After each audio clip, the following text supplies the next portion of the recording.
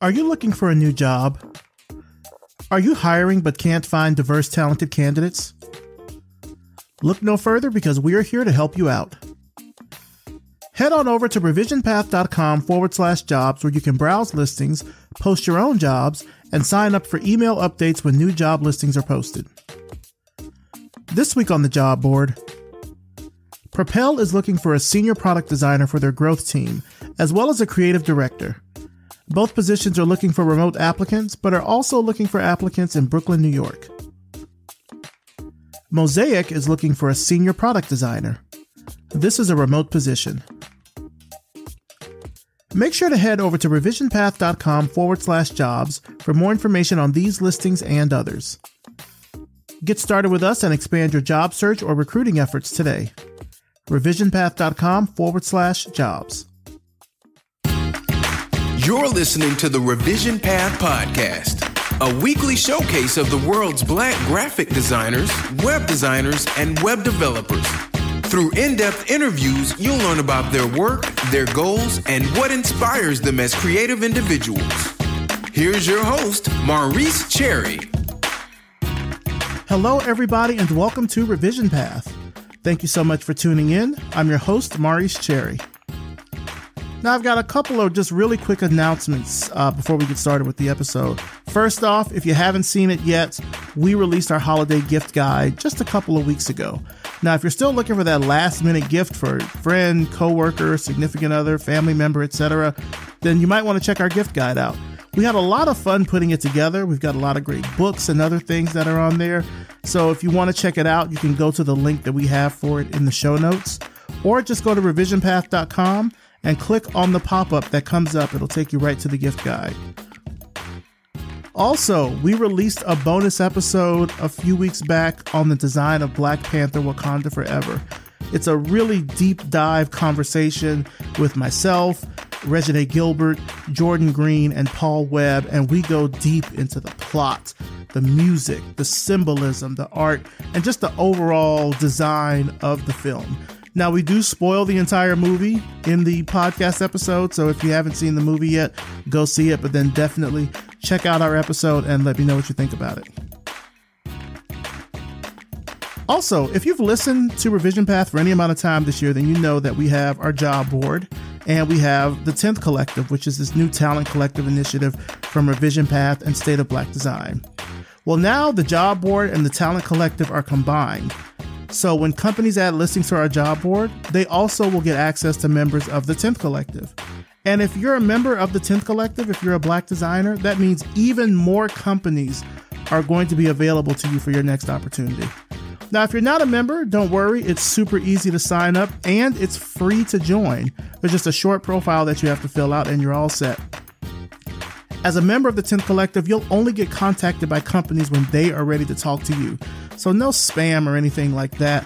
And you can also hide your profile from certain companies or just remain completely anonymous. The 10th Collective is really meant to be a resource for Black designers that are looking for their next opportunity. So you might be talking to recruiters, you might be talking to headhunters, you might be doing your own job search. Consider the 10th Collective as just another tool in your toolkit to find what your next opportunity is. Head over to the10thcollective.com to join or check out the link in the show notes. This episode of Revision Path is brought to you by Hover. Building your online brand has never been more important, and that begins with your domain name. Show the online community who you are and what you're passionate about with Hover. With over 400 plus domain extensions to choose from, including all the classics and some fun niche extensions, Hover is the only domain provider I use and trust. So what are you waiting for? Go to hover.com/revision path and get 10% off your first purchase. Now for this week's interview. This is the second part of our two-part interview with design strategist and design educator, Andrew Bass. Let's start the show. You mentioned when you were at Pratt's that you saw, like, you had Black design professors and stuff like that. Once you got out there as a working designer, did you see a lot of Black folks like in design leadership back then? No. That was the unicorn. I was in the libraries. That was one of the things all through my years as a student to my beginning years as a practicing professional. I would hit all the design annuals, books to see who's leading in the industry, to kind of know names. And I kept coming across the same thing. It was always white men. It was all these white men. Eventually, it started opening up a little bit where you see the spattering of white women, but it was all predominantly white men. And I barely ever saw anyone, Black, Latino. Occasionally, there may be a spot of an Asian. Now, and again, usually it would be a guy now, but it was very much pure white. And that's all I ever saw. And I was actively searching to find, okay, there's got to be more folks out there. And then eventually I did find some folks out there, not through any of the exposure through manuals. At that time, there were not a lot of big design conferences. I had not heard of AIGA at that point yet. And definitely there was no how. There was no how design. Yeah. And there was communication arts, because there was a lot of design magazines out back then. Print, design, communication arts. What was the other one? Step. Step was there. Yep, Yeah. Step. Applied, this is a Canadian one. Applied Arts, I think it's called. And some other stuff. And so it was not until somewhere around 93 in print when I saw Cheryl Miller's article about Cheryl Miller, I should say. It wasn't her article. Or was it her article? But it was in print about where are the Black designers. Yeah. And I read that article like, I don't know how many times, writing down these names. I'm like, who's this person? Who's that person? Oh, wow. Because I had not seen that in any of the quote general mainstream stuff. And that's when I started learning that, yeah, there were folks out there. And I started digging a little bit more into history. And that's when I learned that there were a lot more that actually existed back in the day, just never given any exposure due to societal, the U.S. view on race, And so growing up, I never saw any of the studios that I admired ever have any person of color in their leadership now. And generally the ones that I did find in leadership, they usually owned their own businesses. They had their own practices. I really am hard pressed to think of any leaders at any of these Fortune 500 companies throughout the 90s to even, I say, early 2000s. Nothing pops off in the top of my head. There's always people doing their own thing. Yeah. And so a few years later, I think that was around 95, 96. That's when I discovered How magazine, which I sorely still miss today. That was a fantastic design magazine. They actually, of all the other design magazines I had saw, they actually seem to have tried to make an effort of showcasing designers of color and somewhat kind of touching the subject of diversity in the industry, because diversity didn't exist back then in the 90s. That wasn't a word. Some marketeer came up with diversity. Hey, I think this is going to be a good trend. I was basically looking at it as like, fair is fair. It's like, it's just not white folks out here. Yeah. So I really started to see leadership until around 95, 96 when I started seeing that. And then I started seeking them out. And then I learned Cheryl Miller here was here in New York City. Actually did meet her face to face. I think I did a freelance project with her. Oh, nice. She was tough too. I believe it. 100%. 100%. I believe that without a doubt. She knew her stuff. And I understand why she was very sort of stern, because, I mean, the industry, it was a very different mentality. She had to fend for herself on stuff, and she was doing some major work. I got to meet, I also met Cynthia McKenzie, I believe. Okay. She has a studio in New York too, CM something. Oh man, I met her and I was like, oh wow, okay. And then started meeting some others, especially like I said, my professor, Dwight Johnson. He's the one who really started giving me some opportunities where he was connected to NBC. He got me to meet some people at NBC. No, I didn't meet any Black people at NBC, but he started putting me on to folks that are out there. And then I started learning about Archie Boston, started learning about Tony Gable, rest in peace. Started learning about Richard Baker. I started learning about, Eli Kintz. Yeah. Maurice Woods. And that was a little later in the 90s. Oh, how could I forget about the South? It was where I met her, Cynthia Worley. Oh, yeah, here in Atlanta. Yeah, and then also Turner. There was illustrators where I first saw them in How. Oh, I think the name is Turner. Last name is Turner. I cannot remember the first name. They're based in Atlanta. I think they're still around. And I started learning about more folks. And I was like, whoa, how come they don't get shine in these magazines? Mm-hmm. Now, I just went into overdrive to try and find as much history as I could. That's how I started finding it about George Olden.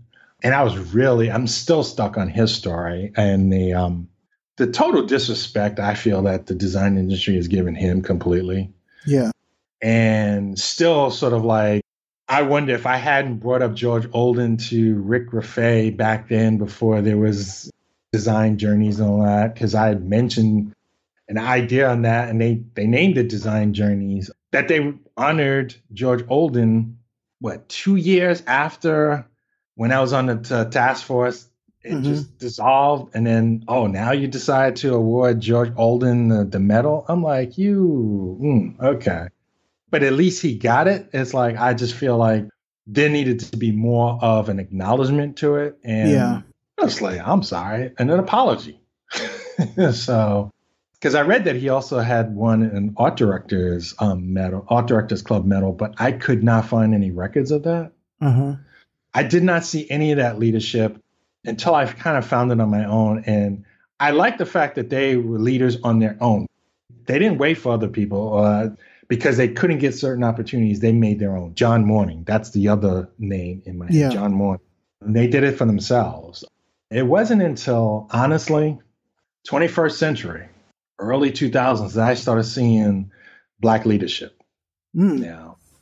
Now, I still say it wasn't like top tier Black leadership. I'd say, I still think some of it was just, not semantics, but perceptions, to start, let's putting some folks here. So I think they were more like middle leadership, not top leadership. Right. So even today at 2022, you have a few that truly you can say top leadership, but it's nearly not enough. So it was very, very barren in those early years that you had to find it and dig to see it. Mm-hmm.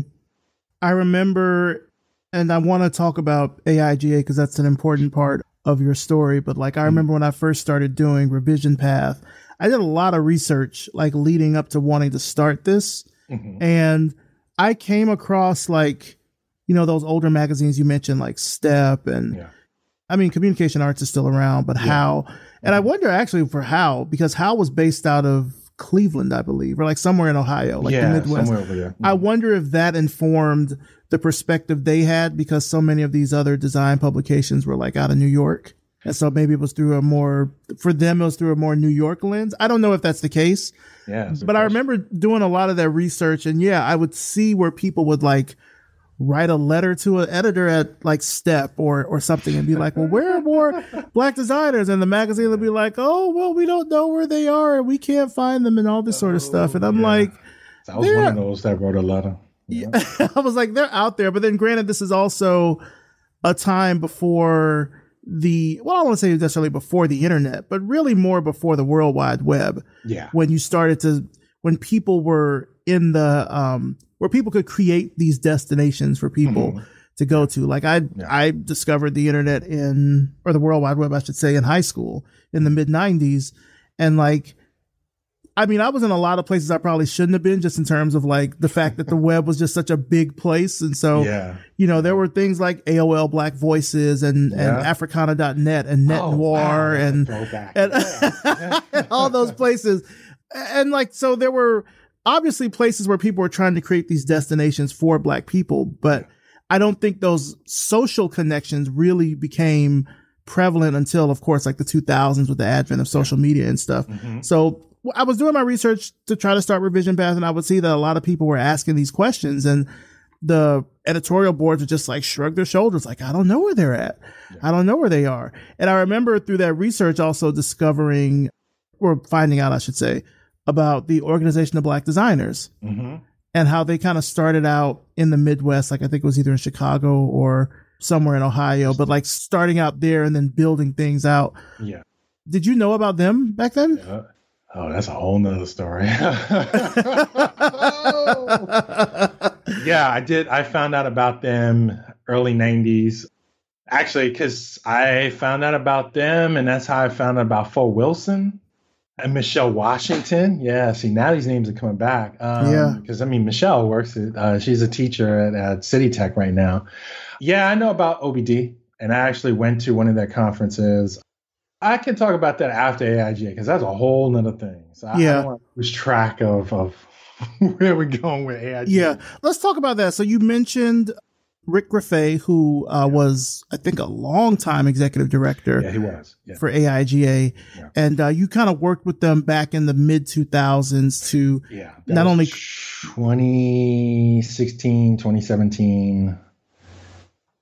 No, actually, no, 2015. Earlier. You're right, earlier. Yeah, that's been a lot earlier. Yeah, because Rick, I think Rick retired or left or something. Sorry. It was 2006, 2007, 2008.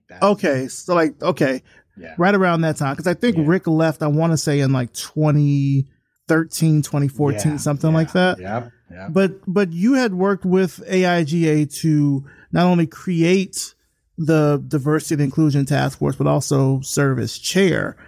Tell me what that was like, because if diversity was not even in the conversation with regards to the design community, like how much of an uphill battle was that? Sure, I don't even think we even got the first step. So, honestly, looking back, it was all for show. How that all came about was Step in Design had an article based on women in design. Very good article, very interesting. I was kind of starstruck that, not starstruck, I was kind of awestruck that out of all these listing of women designers, how come there weren't any people of color on there?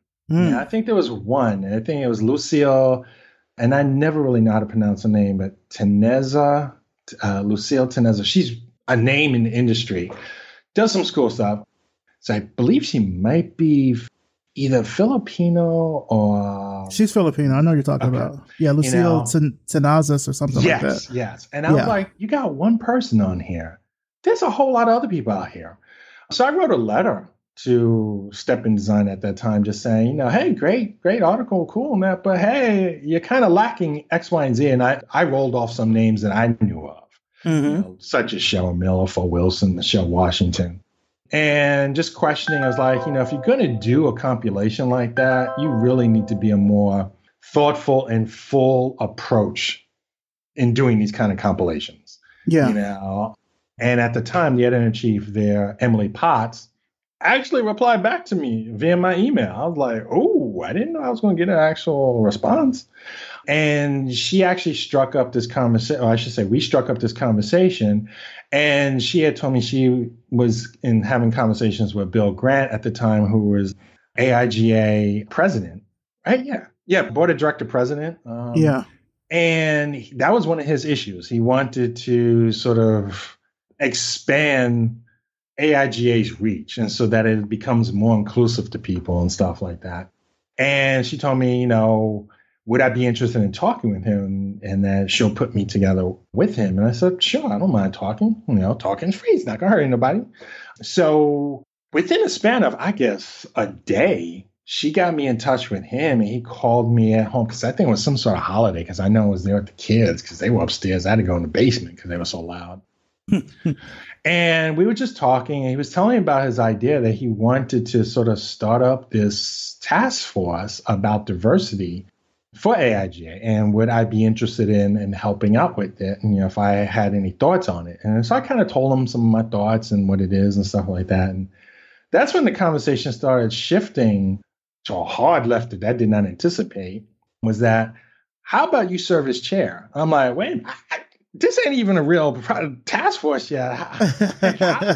You want me to be chair? And it's like, yeah, because you have like your ideas and what you're thinking with something like that. How about you lead the task force? I was like, okay. Because I was kind of hesitant, because I was not an official member of AIGA at this point. I had always worked with AIGA like some sort of ghost warrior on the outside, but I never actually paid for a membership. But somehow I kept finding myself at AIGA events. And so I was like, all right, let's talk. And he said there was a few people who are of like minds with this. And so we met, we talked, and I sincerely felt he actually wanted to do this, that he had a desire to see this happen, and that to affect some sort of philosophical change within AIGA and the industry. And I was like, okay, that's cool. And that's when I first met Rick. I went to a couple of their leadership meetings out in San Francisco to talk about the task force. I mean, I should have kind of seen it then when I gave that speech. I forgot who it was, with somebody else that we were talking. I can't remember who it was. Well, it was a last minute addition to the leadership summit. I kind of took that some kind of way. It's like, okay, it was last minute, but you're president, because he was in his last year. Now, I don't know how much pushback he might have gotten, and have the experience I've had now, I kind of understand maybe why he was trying to push it through his last year, because I think he really did meet a lot of resistance. And so I think he just found a way to pigeonhole it in there and stuff, because we were our presentation was sort of last. I really can't remember who the other person was.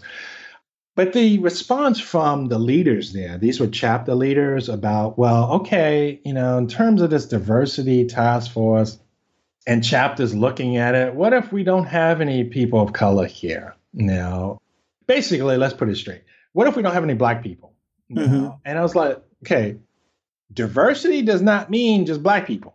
Now, I explained to him diversity means a group collection of different voices. And I said, okay, just because there may not be any Black folks there, Latino folks, Asian folks there, you as white folks can still talk about diversity. There is different white folks too.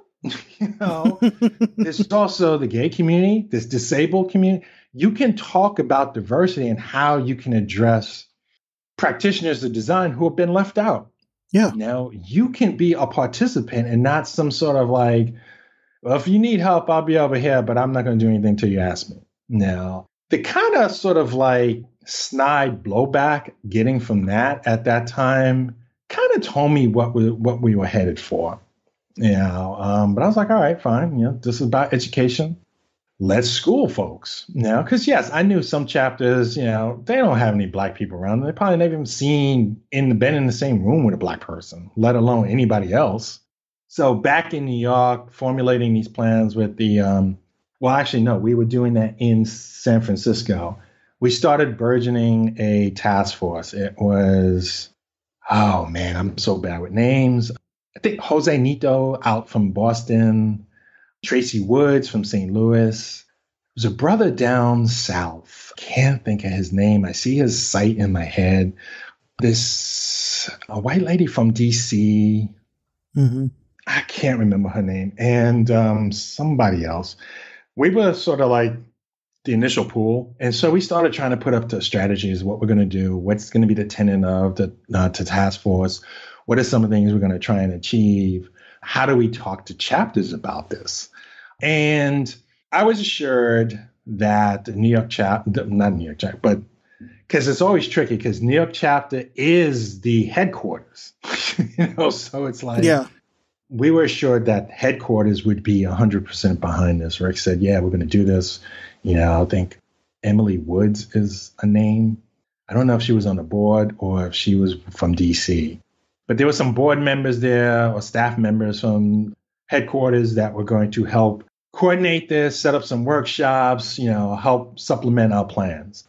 In meetings that I had with Rick, I talked about some of my ideas and some of the research that I had, which I still have a copy of that letter, where essentially I outlined sort of the plan of what needs to be done with, diversity task force in the infancy stage. Because I knew, okay, I'm not going to hit you up with everything because we got to convince you guys just to do a little bit first. Let's test the waters to see how serious you are about this before wasting all of our time doing this. And I basically was telling him, like, first and foremost, you can acknowledge now the invisible designers out here, now the invisible pioneers, both past and present. And that's when I mentioned the idea that became design journeys. My plan was for that to be a roving exhibition, going from chapter to chapter to chapter, like they do with other stuff. Gave them a whole list of current, because this was a 2006, current and past design professionals that they could focus on and recognize for not only just AIGA medal, but just to sort of make up for the what's the word I'm looking for? The blind eye that they existed and set paths for people. And again, I was assured, we're going to do this. We're going to help put this forth through. And so as I tried to set up, that was Cooper from Cooper Design in Pennsylvania, in Philadelphia. I forgot her first name. As we were beginning to do and set up these programs with the assurances that Rick, the headquarters, was going to be behind us, started having, as we tried to put these planning meetings together, more and more of this initial task force, the participation wasn't existing. Folks some of them checked out. There was only about 3 of us who were actively meeting, conferring, talking, and trying to set stuff up. As they sort of slid off to the back burner, like, we're engaging in the conversations or attending the meetings. As we try to put plans to Rick and the headquarters team, is okay, can we set this up? They were like, we're going to pass it to the board and talk about stuff and see if we can get allocations of resources. Nothing ever happened. It was always a talk. We'll get back to it. Let's talk about this. Now, what can we do? And that went on for about a year of just, okay, we'll get back and talk about it. And I was really getting very frustrated and pissed off about it because I'm like, okay, it's like this has been set up to fail from get-go. It's like headquarters is not doing anything. And then I got half this task force team that is MIA. It's like the 3 of us can't do all this stuff. And I'm not going to say the 3 people that were there. Now, I'll keep that out. Oh, man. No, I'm kidding. But they were very active. And the funny thing is they were active because we all shared the same thing. We were all people of color. Those who were the active members on this, with the exception of the lady from DC, the white lady from DC. I have to say she was actually very active too. So it was from a biased perspective, so to speak. We had a vested interest in this happening, did not get that same vested interest from headquarters and from some of the task force members. And so as those task force members started whittling away, tried to shift the focus on, all right, let's just stick with the task force members that are here and try and get some of at least something jumped off from headquarters. They tied the diversity task force into the mentoring program because it was high school art and design, where predominantly most of the students are Black, Latino, and Asian. But I was like, but that's already in place. Now, I mean, we can kind of put that, but if you're trying to set this as a standalone, we got to do something that puts us out first. How about we first move with, at the time, I had it the invisible designer, but it became design journeys. And so how about this exhibition? Now, let's start introducing folks to these names. Now, then there was this whole thing about money. How would it be? Would it be a roving thing? Who can we put together? And that's when I learned about the bureaucracy of AIGA is ridiculous, which I think is on purpose because they definitely can move stuff when they want to. And I'm holding my tongue so much, but yeah, go. Yeah. I mean, I'd say two of the biggest programs that they definitely moved fast was women in leadership, women in design. I forgot that. And then the voting. Yeah. They're moving heaven and earth to do that. Yep. And granted, yes, the women in leadership, great. You still didn't focus on anybody of color in there. Still a whole lot of white people. No, but you can move heaven and earth for that. You can't do it for there, where there could be potential sponsorship opportunities here, where you can get Adobe into this. You can get vendors that this is a necessary need because this broadens the industry.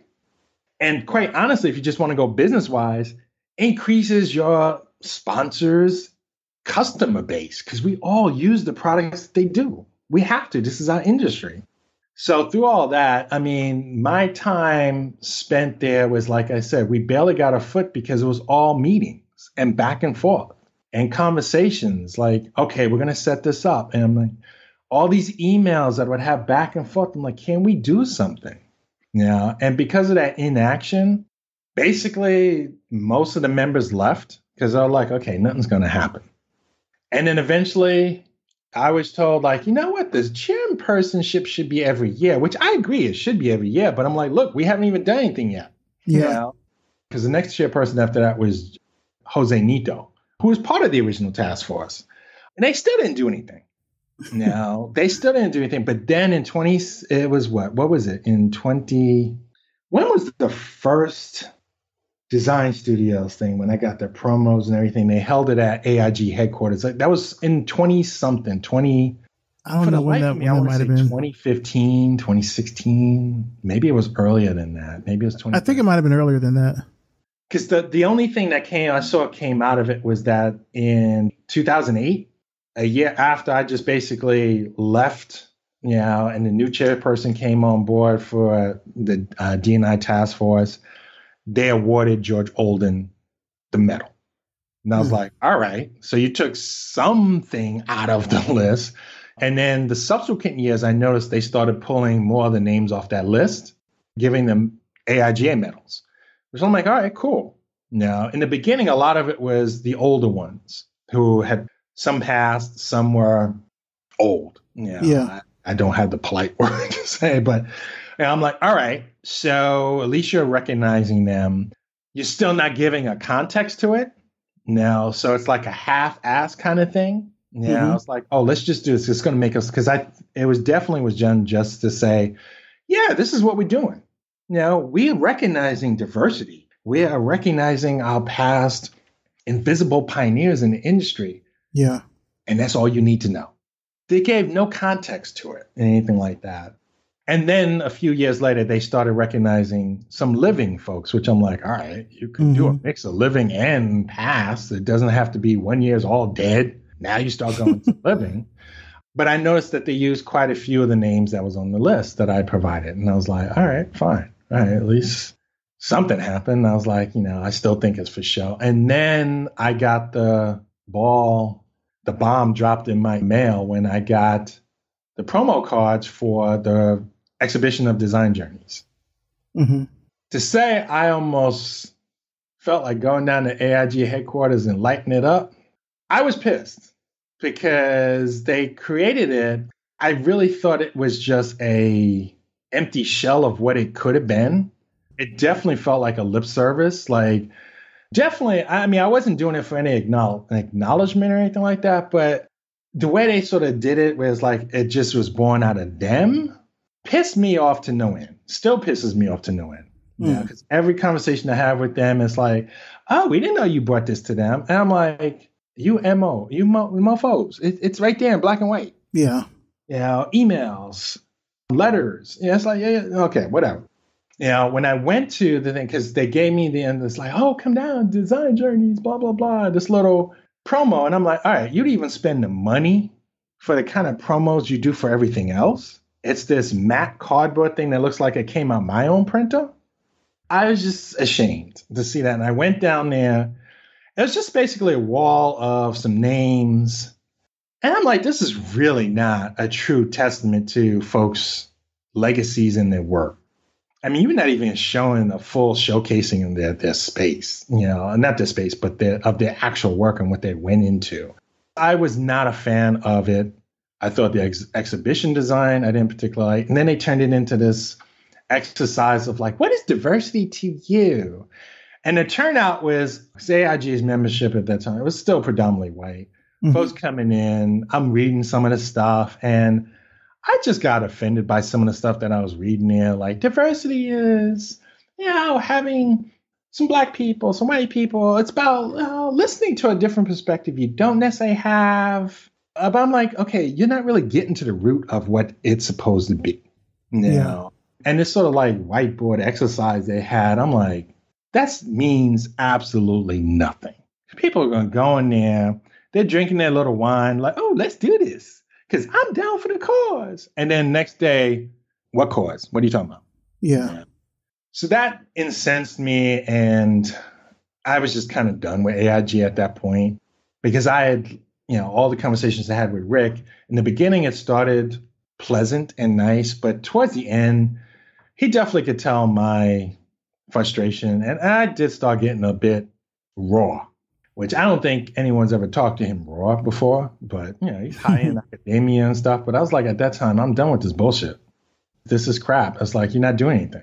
And then he retires, and they give him a big send off. And I'm like, all right, you did great for AIGA, but you left a huge part of your membership underwhelmed.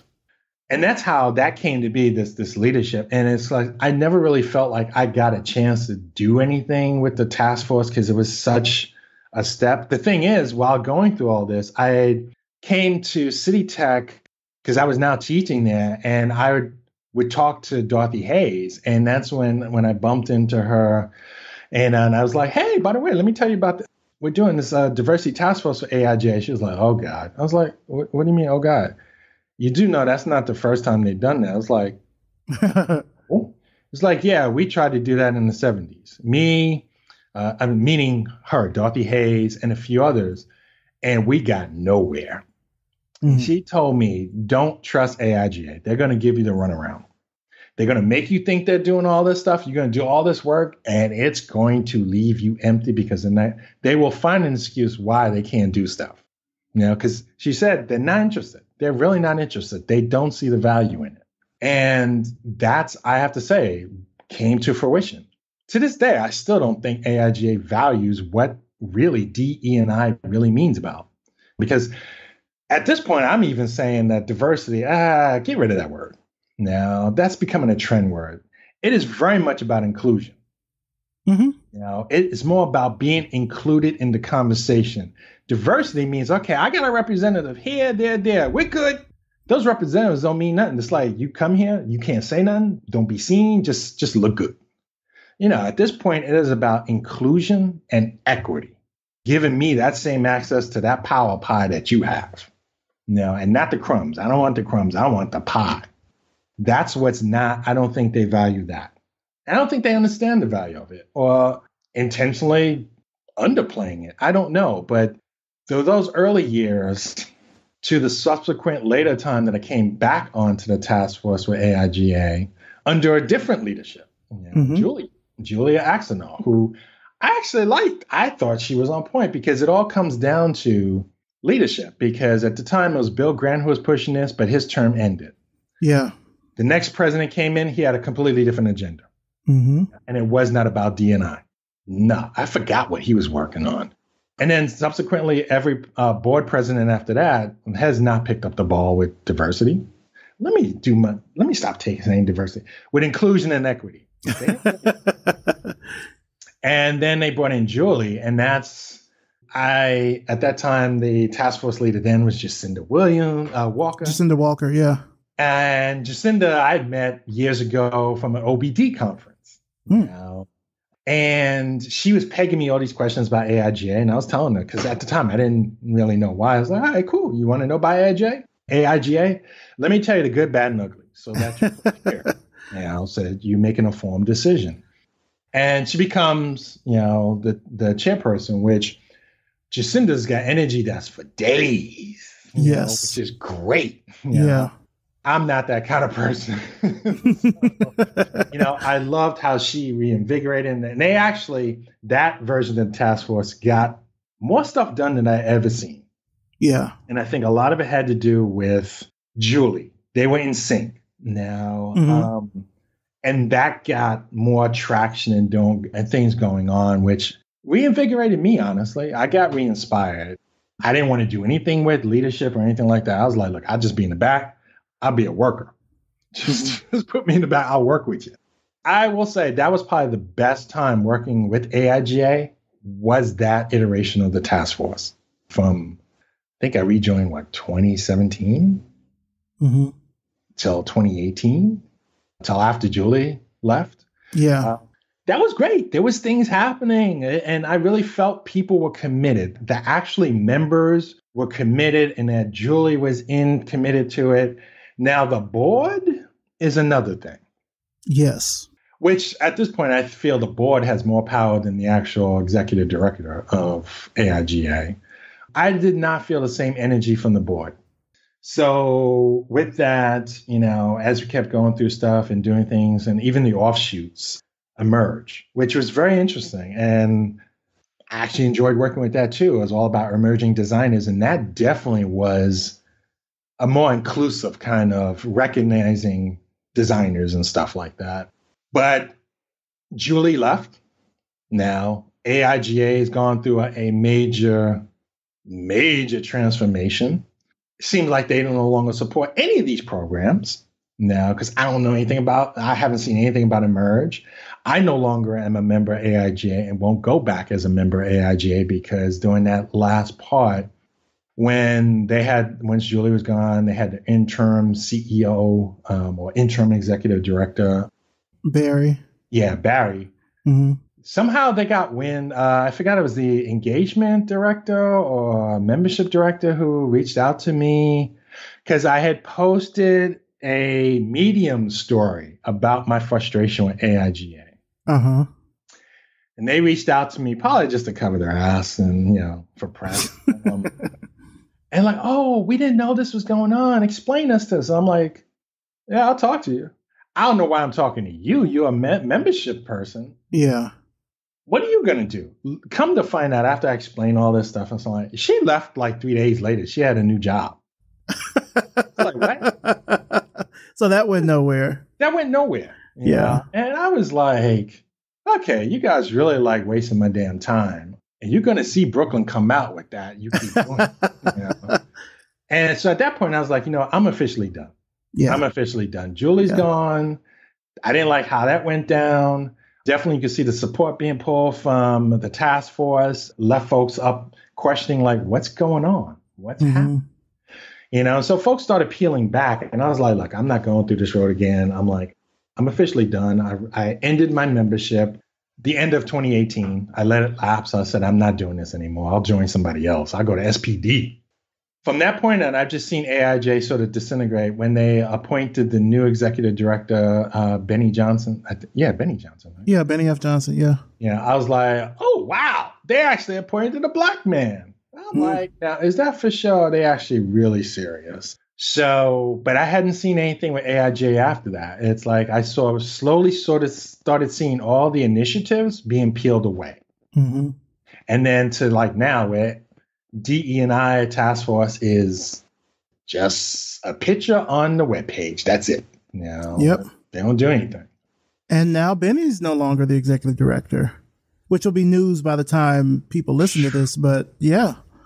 And that, 3 years? Again, that's crazy. So essentially that signals one of two things to me, that AIJ definitely may be in its death knell, or two, it really is lost in what it's trying to be. Because I don't think it serves it definitely does not serve its membership anymore. Definitely doesn't serve a segment of its membership. Even though I still keep an eye on what AIJ is doing and some of the things, the conferences. Don't get me started on AIG in New York, because they do nothing. I don't see anything there. I will say I do see more faces or color on the speaker panels. Mm-hmm. which instinctually I'll say when I read the bios and stuff, I'm like, okay, you got folks of color here, but they're still not creative leads. They're from other industries. If this is a design conference, show me the Black design leadership. Show me the Latino design leadership. Asian American, not Pacific Asian, basically darker skin Asians, they're not represented, but you still have what I say, the Eastern Asian representation.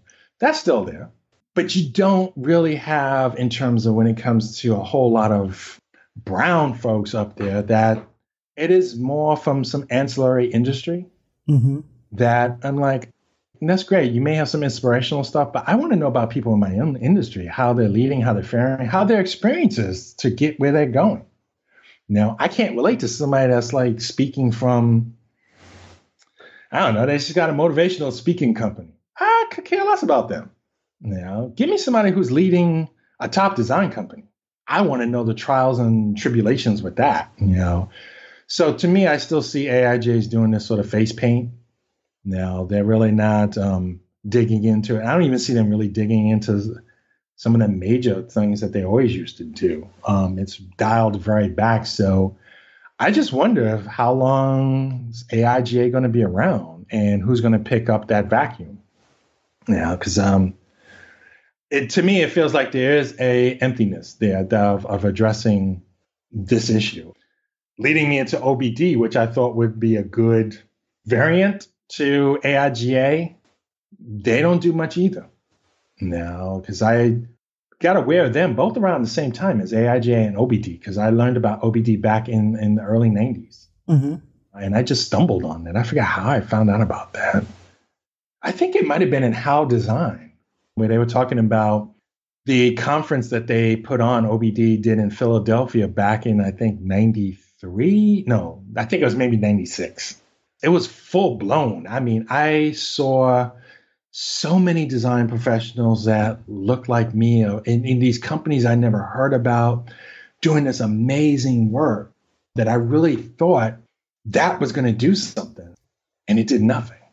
It went nowhere after that. But that's for a whole host of other reasons of internal fighting and agendas and what are they really after?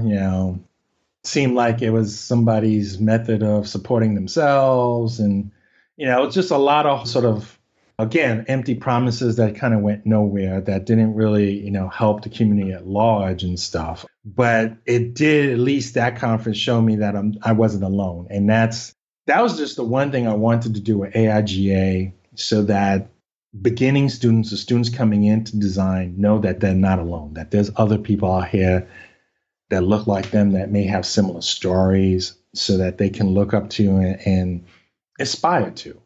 I still try to do that to this day, to let people know that you're not alone, that there are folks out here. They may not get the shine, but it's up to us to give the shine to them and stuff. Yeah. But that was the experience with AIGA. Wow. So much of what you described just now is like point by point what my experience was like being on the D&I task force with AIGA. Like it almost felt like your hands were tied at some point. Like you couldn't say anything. You couldn't do anything. We had a large amount of members. Most of them never said a word. They just weren't out there. And it was clear that for the people that were people of color that were out there, we were sort of being elevated more as like the main group, to the point almost where the group was more so associated with us personally than it was with AIGA. And so like when people started leaving, because when I came on, which was in 2014, Antoinette Carroll was a co-chair with this woman, Aidan O'Connor, who worked at AIGA. Antoinette was positioning to have a full-time diversity and inclusion employee at AIGA headquarters, because she was making the case that like this affects everything. This affects membership. This affects other organizations, like having it as like the side thing along with, women in design and voting and stuff. It sort of like takes it off of the main plate. It doesn't give it as much prominence as it should. Yeah. And I know she was lobbying for that to happen. It didn't happen. AIGA eventually hired like this diversity and inclusion fellow, I think, who worked with the task force for a while, this guy named Obed Figueroa. He left. Obed. Yeah. And then people just kind of started dropping off the task force left and right. I left in 2017, not too long after Julie left the organization. Mm-hmm. And it's funny you mentioned Jacinda. I brought Jacinda in. I had met Jacinda prior to AIGA through, I had heard about the work she was doing with the Organization of Black Designers and with this studio out in Cleveland called Go Media. They were putting together this event called Weapons of Mass Creation Fest every year. And Jacinda was on their ass about like, how come you all do this every year in like black ass Cleveland and ain't no black people here? How is that? What is that? She was getting on them about it. That's when I first learned about her. And then she knew about the stuff I was doing with AIGA. And I was like, well, you should join. I feel like you can take what you're doing on this local level and really amplify it. Yeah. This is before I knew how much they would tie our hands to do anything. Like everything had to go through like a particular AIGA conduit, this woman that worked there. I'll say it. She was racist. She was racist, hands down. I'm not going to say allegedly. She was racist. And like we would mention stuff to her. And the thing was, us, the people of color on the task force, put this together. Like we put 2 and 2 together and was like, wait a minute, why is she telling you one thing and telling me another thing? And she'd send us these like random emails that looked like a ransom note because she would copy and paste from all these different places. And it just pissed a lot of people off because it was like, we can do more individually than being part of this task force with this organization because you won't let us say anything through AIGA. We can't do anything. Like we couldn't even get an Instagram profile, like the design journeys and all that stuff. We would recommend people. They would never push that stuff through. A lot of us left after that. I know Jacinda was chair for a while. I know she left. And I think the only person that might still be around, because after I left, I know Douglas Davis, who's been on the show before. He also teaches at City Tech. He was doing stuff with them. This woman out of DC, Pim Her, was doing stuff. George Garastegui, who's in New York, was doing things. And Carlos Estrada, who's out of AIGA Detroit. I want to say Carlos might be like the last surviving member of the task force because I don't think George is doing anything with them. I don't think Pim is doing anything. I know Jacinda's not.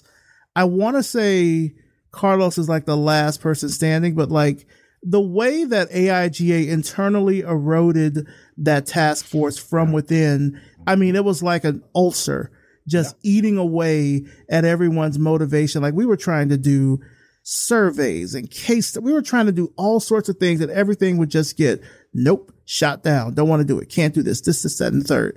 And like, I was lucky to have Revision Path and still fall on that. And they did like 1 or 2 features about Revision Path, but then people would say, well, how come you have Maurice doing Revision Path and doing 28 Days of the Web and like AIGA isn't doing something like that? And I was like, you got to talk to them about that. I don't know nothing about how to get things on the website. It was a pain to get anything on the website because it had to go through another channel. And it was a mess. It was an absolute mess. And when I left and I rescinded my membership, I want to say in 2017, 2018, I still sort of kept tabs with the organization, or rather I should say the organization kept tabs with me because they would keep hitting me up about stuff and like different chapters would hit me up. And I'm like, leave me alone. I don't want to mess with y'all. And I mean, it got to the point, especially with my local chapter with AIGA Atlanta, I literally had to go to them and say, keep my name out your mouth. I know you are using me. You're dropping my name to get other people in here. You're dropping my name about stuff. It's coming back to me. Keep my name out your fucking mouth. Yeah. And to this day, they don't, I mean, you know, it's whatever. But I say all that to say, you know, Benny came on 2019, 2020-ish, and I had him on the show. We talked about, you know, the importance of him coming on as like the first Black person in the organization's 100-year history. Yeah. I know there was a lot that he tried to do. The pandemic, I think, also just threw a wrench in a lot of things, and I'm not using that as an excuse, but like, you know, I don't know what AIGA is going to do now because, you know, like I said, by the time this airs, news will have went out that Benny is no longer the executive director. I don't know who else they're bringing in. And as you've said, and as I know, D&I through AIGA is only as strong as whomever the executive director is that's championing for it.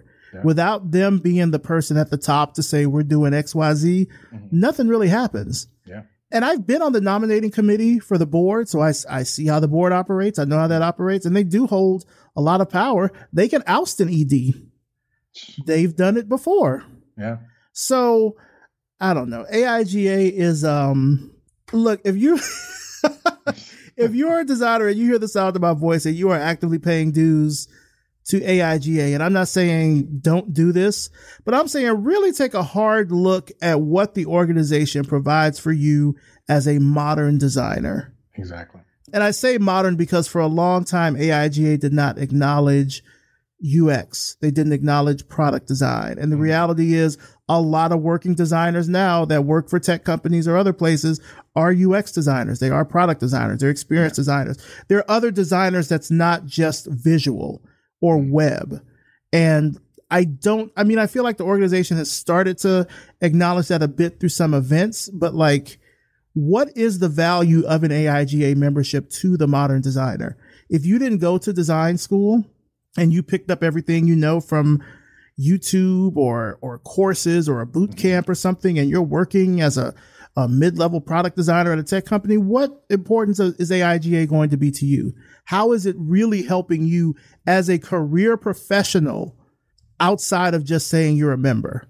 I mean, I could be a member of the Subway Sub Club, but that don't mean anything to the random person. You know what I'm saying? Like, and I'm comparing this to RGD in Canada. Like, if you're an RGD member and you're an RGD registered designer, that means something to companies because they found a way to really like get themselves a part of the business community. Yeah. I don't think being an AIGA designer now saying you're a member of AIGA really means anything when you try to get a job or you're talking to clients as a freelancer. I don't think that means anything. It probably means something on a more local level, depending on the visibility of the chapter. Exactly. But like as a whole, what does it mean? So I'm not telling people to give up their memberships. I am asking them to take a hard look at the money that they're paying and see, is it really worth it? Yeah. Yeah, you're right. I mean, because Canada, I've been contemplating moving to Canada mainly because of how the design community is looked at up there. I actually like the idea of registering as a graphic designer. You know, I like that sort of classification that Canada does because it seems like it has a more of a value added perk to you as a working professional and signifies that, you know, hey, you know what you're doing and you're the real deal and that we're going to help you with that. And I mean, for a whole host of reasons, it'll be like pulling teeth through, I don't know what in the US to do something like that. But I don't look upon AIGA in the same light as I did 20 years ago. I don't look at it as like, oh, that they're going to help me. Because honestly, in my career, has AIGA ever gotten me a job? No. Has AIGA ever really connected me to any of the superstars within AIGA? No. I've met some in passing through meetings and workshops, but no one's ever really vested any interest in like trying to talk to me more than just, hey, how you doing? You know? I've actually been kind of shunned by some folks in AIGA. A lot of the events that I used to go to, every time I kind of step in, I'd always get this sort of like look like, what are you doing here? Even when I went into the headquarters, the last time I went to the headquarters for something, I forgot what it was. I mean, the staff there was looking at me like, and they were younger than me. I mean, looking at me like, who's this black man in here? What are you doing?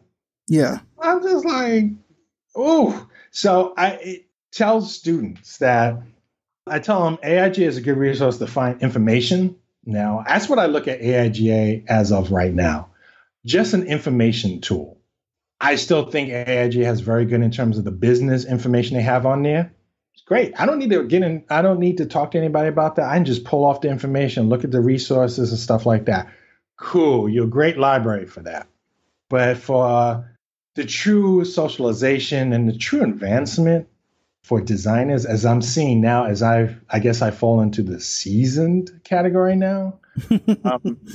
I don't see them doing anything about seasoned professionals. It's more like you don't exist. We're only focused on designers up to 30 Yeah. now. And I try to tell students, like, it's a good resource for that information, but as a member, really think about the value that you may get out of it. You go to some initial events to see how you think about it and see if you see any concrete pros and cons is going to help you personally now from that experience. And being that the fact that the national headquarters is the New York City chapter is a double-edged sword, because I'm like, the New York City chapter, honestly, is like, to me, is dead as a doornail. Now, they don't do much. Now, they didn't do much before COVID. They don't do much now. And it's like, so if you join that, what is it really helping you now? And I hate saying that to folks, but I don't want them to go through the experience I've went through. Mm-hmm. Especially when there's other organizations that I see, they're not necessarily, they're more of a specific design orientation, like Society of Publication Designers. Yeah. They seem a lot more active and a lot more forward thinking on what they're trying to do and who they showcase and how they extend stuff. I'm really thinking about joining them. I'm kind of gun shy because I'm like, do I really want to join another organization at like almost $300 a year? I don't know. And then walk away feeling unsatisfied. Because I could do something else with that money. But I mean, it is tempting, at least what I see in the presence of what they do. They're far and above more stuff than what AIGA does. AIGA's big focus is their conference. And I think that's just a money driver. And I think it's fair for folks to start questioning the value of it. And if it's not of value, then it's time to either create something brand new or maybe just dissolve it completely and rethink this whole process from scratch. Yeah. I mean, it's interesting because, like, yeah, you're right. I don't have anything to add. No notes. 10 out of 10. Right. Yeah. So what gets you truly excited about what you do? It's different nowadays. I'm approaching, I guess, 30 some odd years, 32 years working, because I started working as a sophomore in college. What gets me excited now about what I do is not so much, I'm not driven by the money anymore, which is kind of backwards to say, but I actually just like sort of trying to educate people about what design really is in terms of a strategic path. Mm-hmm. And because I think too many people see design as just, make me something pretty. And I'm like, no, it's a lot more deeper than that. It's about a strategic path on how you can make your company's voice sing, And I like doing that. I get more excited about doing work for non-for-profits because they're doing some really good work, a lot of them. But when you come across them, you're like, oh my God, what is this? It's like there's no thought, no rhyme or reason. They look mismanaged when the organizations really aren't. They have a plan. They know what they're doing. It's just the only thing is their front facing is not as organized as their internal specter. And that stuff is what gets me excited today, is doing a lot of not-for-profit, dare I say, pro bono work where taking away, I do nonprofit work at a discounted rate, but like your pro bono stuff, you take away the money thing and you just focus on just creating to help them just for the altruistic nature. Mm-hmm. I don't know. I just get a very different feeling. It just really inspires me because it's like I'm helping you become better, to help you take yourself to another level that you deserve to be at, And that I find in this aspect of my career is what truly motivates me today. If folks are willing, I like telling them about design and how it helps and what it can do, which is why I like teaching, and I think design education is paramount, both for clients and students, because I think as a designer, I think it's our responsibility to also educate our clients about the power of design and what it truly is. But teaching, I feel like with all the experience and everything, that I've gained over these 30 years, I feel I've been very fortunate and blessed. My career has gone through so many different curves. It's nowhere where I initially started seeing myself, where I envisioned it's going to be some high-powered VP of design at some mega billionaire company where I'm jetting from country to country and stuff like that. No, that doesn't appeal to me now. Stop. What appeals to me is like just passing forward this design legacy to beginnings designers, and so that they have a better experience than what I have had in my beginning journeys and stuff. And so that's what excites me today. What does success look like now? I mean, you're at this point in your career where you have really like seen design through all these different changes. Of course, now you mentioned, being a design educator. Yeah. What does success look like? I will say immediately right off the top of my head, some of the successes I like is when some of my former students have landed jobs that they really wanted, and they come back and say they actually really value what I've done and help push them to be better than what they were when they were studying. They say, well, yeah, you're a little bit of a hard ass, but, I get why you did that. It's got me where I am today, and where, we still keep in touch. They'll contact me about industry advice, just basically to have an ear. That's a success to me. But overall, I just find success in that if I can actually just help someone or an organization just sort of put their message out a little more clearer, now that they feel better about themselves, that I feel is a success to me. Now, that's how I'm counting that. It's like, how well does my knowledge, or how does my help make them feel better about what they're doing and stuff like that? To me, I feel that's more of a success I count today. Now, I'm not discarding money. I still need money, but I'm not driven by that. And that's a fleeting success, because I've been there when it's been coming in like buckets, and then when it's like the Sahara Desert. It is more of the untangible successes that I think is great, because that's what's lasting. So if I can help somebody else, they will remember that, and that just helps propel them. So while the name may not be there, the root of that help grows forever.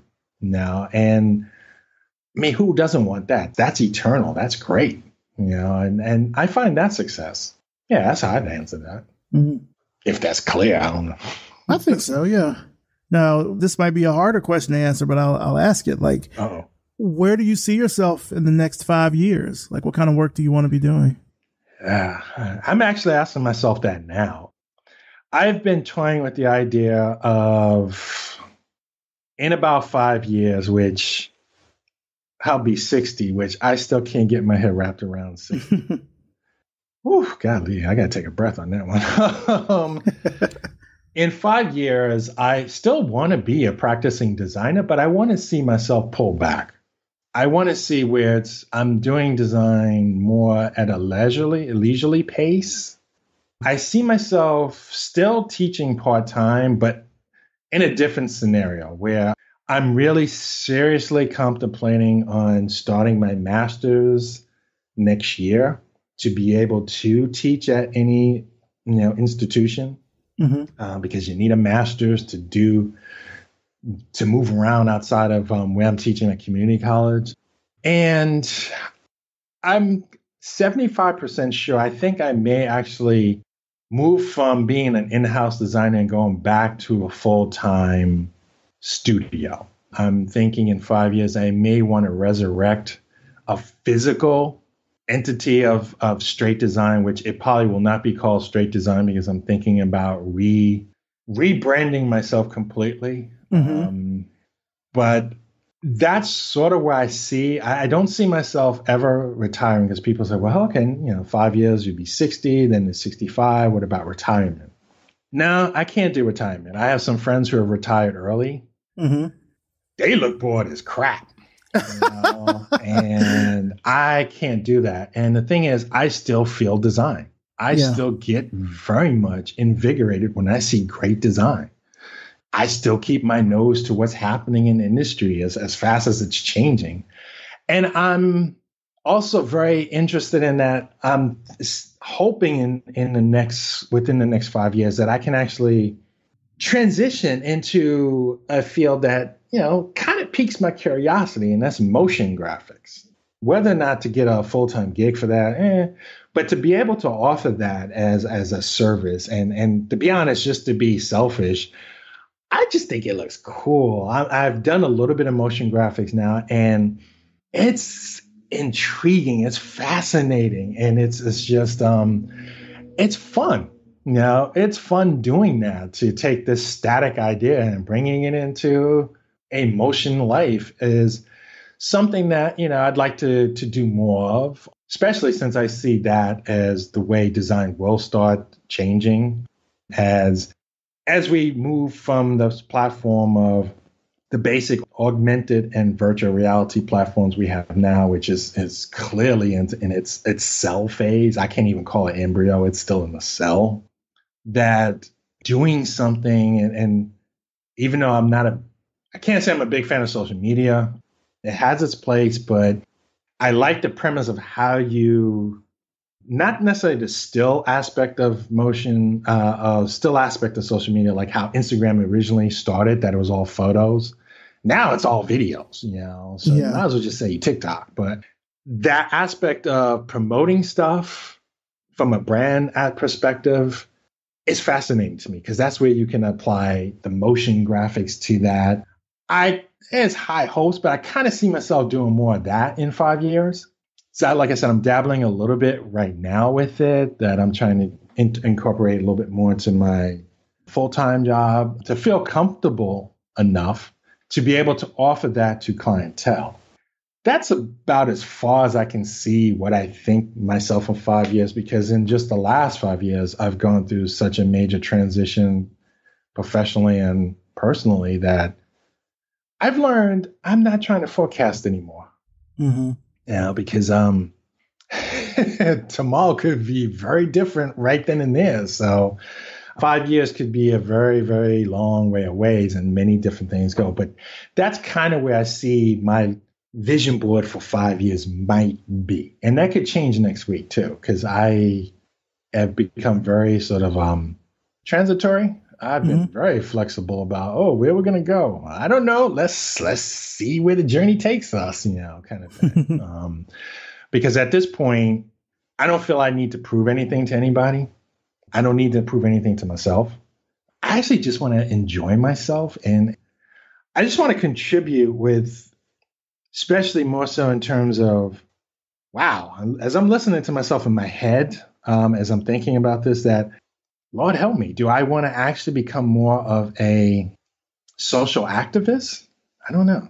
I'd like to actually as these issues are popping up more and more in society, as a global society, because you can't really say we're stuck in our own little neighborhoods anymore, but that I want to sort of do my part and help on that kind of scale. So, in some part, that also, too, is in that projection for the next 5 years. Maybe it's a lofty idea, but it's something that's kind of sparking some initial interest now, that I want to see how that, once I plant these seeds, where it may grow within 5 years. But that's what I see. Still doing my stuff, and just, hopefully still looking as young as I do now, for 5 years. And just hoping my kids are, because my son's on this creative journey, that I hope he's successful in what he's doing and helping guide him as much as I can, as well as my daughter, who is still trying to find herself, but she has a really strong creative base, even though she keeps trying to deny it, to make certain that if they choose, like I said, my son, make certain that his career path is, as solid as it can be, and to really try and guide my daughter, because by that time she'll be going to college, kind of push her to be a creative too, so, that's what I see. Well, just to wrap things up here, where can our audience find out more information about you, about your work and everything? Where can they find that online? They can find me on my website, Straight Design. llc.com. But the domain is not spelled as you would say straight. It's STR, the number 8, the letter T, design, llc.com. Had to play off of that because somebody took the domain, Straight Design. They can find me there. They can also find me on Instagram as Straight Design, spelled as you just say it on Instagram. That's generally my main 2 points where you can find me, because my social media presence really is contained to just Instagram. I no longer use Twitter, and I don't really use anything else. I just use Instagram and my basic website. All right. Sounds good. Well, Andrew Bass, wow. I mean, I knew that this was going to be a great conversation, but this was like a conversation and a history lesson and a therapy session. Like, this was so much wrapped into one. I mean, first of all, I just want to thank you for just the work that you've done. I mean, a lot of what you've done in terms of just educating, and then also even the work with AIGA has really kind of set the platform for me to even do what I do here with Revision Path. Like, you were one of the first people that I interviewed back before this was all a podcast and everything. And to see that, you know, you're still continuing to do this work throughout the years, that you can really speak truth to history about how things have went and how technology has changed design and everything. I hope folks get a chance to really listen to both parts of this episode, or these episodes, I should say, to really get the full breadth of what it is that you bring to the design community. And I hope to see you honored one day. You know, through AIGA, hope, you know, maybe we'll see. I don't know. But like, I think what you've brought to the design industry is indispensable. And I just want to thank you so much for sharing that perspective here with our audience. So thank you for coming on. I appreciate it. Well, I thank you for that. And I thank you for, you know, interviewing me. It was really cool talk. Great to listen to hearing myself talk. And actually, it was very therapeutic to actually, you know, share some of the agony going through some of this, and just trying to, you know, lay the groundwork for future folks, trying to lessen the burdens that they're going to have to face. And the fact that in 2022, coming into 2023, that this is still going to have to go on it's sort of mind numbing to me, but it's still very much the fight to happen. I may not have as much fire in this fight as I used to, because I've taken a reprieve and taking a step back, because, you know, it does kind of wear you down a bit. But I'm kind of been refreshing myself to, like, you know what, let's throw my hat back in this one last time. You know, it won't be with AIGA. It'll be actually doing through some other things, because forget that. It's time to go to other means out there, and actually just basically ourselves, because I still have floating in my head, even though we've had OBD, which has had mixed results. I still feel very much that if this is going to change, is that we have to do it for ourselves, you know, completely independent and self-sustained. 100%. 100%. I believe that. Again, thank you so much for coming on the show. I appreciate it. No problem. Thank you.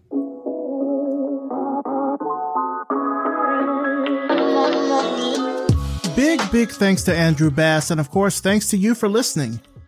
You can find out more about Andrew and his work through the links in the show notes at revisionpath.com. Revision Path is brought to you by Lunch, a multidisciplinary creative studio in Atlanta, Georgia. This podcast is created, hosted, and produced by me, Maurice Cherry, with engineering and editing by RJ Basilio. Our intro voiceover is by Music Man Dre, with intro and outro music by Yellow Speaker. Transcripts are provided by Brevity and Wit. This episode of Revision Path is also brought to you by Hover. Building your online brand has never been more important, and that begins with your domain name. Show the online community who you are and what you're passionate about with Hover. With over 400 plus domain extensions to choose from, including all the classics and fun niche extensions, Hover is the only domain provider I use and trust. Go to hover.com/revision path and get 10% off your first purchase. So what did you think of the interview? Better yet, what do you think about the podcast overall? Of course, we would love to hear from you on social media, so please don't be a stranger. Hit us up. We're on Twitter. We're on Instagram. Just search for Revision Path, all one word. Or you can leave us a rating and a review on Apple Podcasts, Amazon Music, or on Spotify. The more people you tell about the show, the bigger we become, and the further we can extend our reach to talk to Black designers, developers, artists, and other digital creatives from all over the world. As always, thank you so much for listening, and we'll see you next time.